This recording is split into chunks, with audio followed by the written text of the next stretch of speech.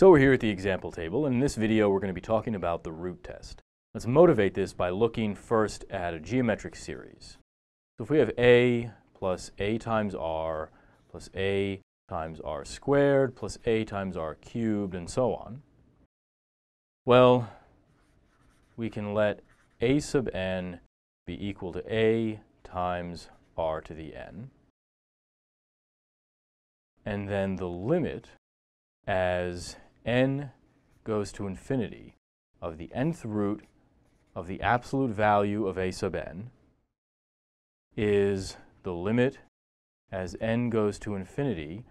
Well, the absolute value of this thing just ignores any sign that r might have. Well, let's assume that a is positive for the moment. And we take the nth root of this, we get the nth root of a times the nth root of r to the n, and the nth root of r to the n is just r. So we get the nth root of the absolute value of a times the absolute value of r. The limit as n goes to infinity of this expression is 1, so this is just the absolute value of r. And we already know that the absolute value of r is all we need to know about this series to determine whether or not it converges. If this thing is less than 1, then it converges. If it's greater than or equal to 1, it diverges.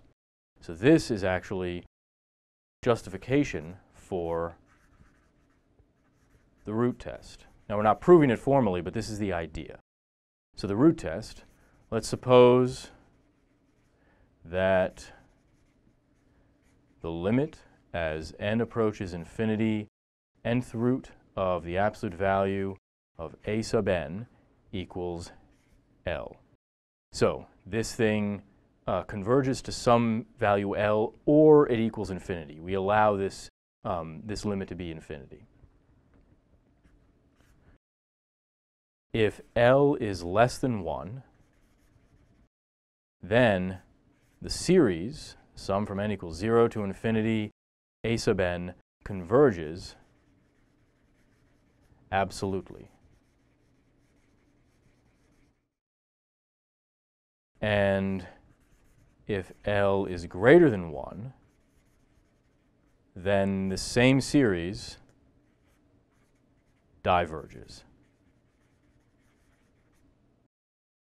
So see the parallel with the ratio r in a geometric series. If it's less than 1, then we have convergence. If it's greater than 1, we have divergence. Now, one thing we lose is that we can't say that it diverges when L is equal to 1.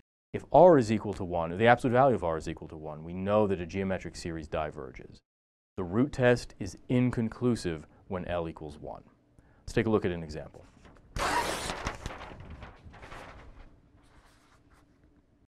So does the sum from n equals, let's say, 2 to infinity, n squared plus n plus 1 over 3n squared minus 2 to the n converge? Well, the limit as n approaches infinity of the nth root of the absolute value of a sub n, in this case, well, all of these terms are positive for all the values of n that we care about. And when we take, so the absolute value doesn't play a role. So when we take the nth root, this n just disappears. So this is the limit as n approaches infinity of n squared plus n plus 1 over 3n squared minus 2. This is a ratio of polynomials. They have the same degree in the leading terms here. So we take the limit by taking the ratio of the leading coefficients. So this is 1/3 less than, not less than L, less than 1. So by the root test,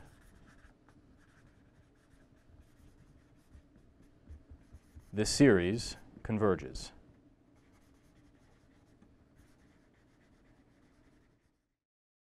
Now the root test, remember, gives us absolute convergence. But of course, if this series converges, it must converge absolutely because all of the terms are positive. Let's look at another example. So does the sum from n equals 1 to infinity of -2 to the n over n converge? Well, if we look at the limit as n approaches infinity, nth root of the absolute value of these guys. Now, when we take the absolute value, it just gets rid of this negative. So we get 2 to the n over n. This is the limit as n approaches infinity of 2 over the nth root of n.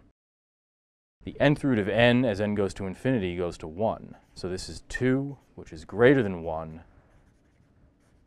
So by the root test, this series diverges.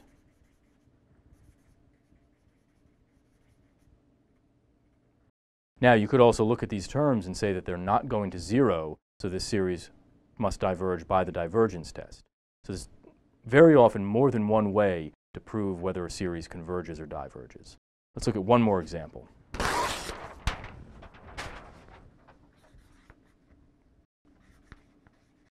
So does the sum from n equals 1 to infinity, n over 2n plus 1 converge? Well, the limit as n approaches infinity of the nth root of n over 2n plus 1 is the limit as n approaches infinity of the nth root of n over the nth root of 2n plus 1. And you should be able to prove that both the numerator and the denominator go to 1 as n goes to infinity. So this is 1. So the root test is inconclusive.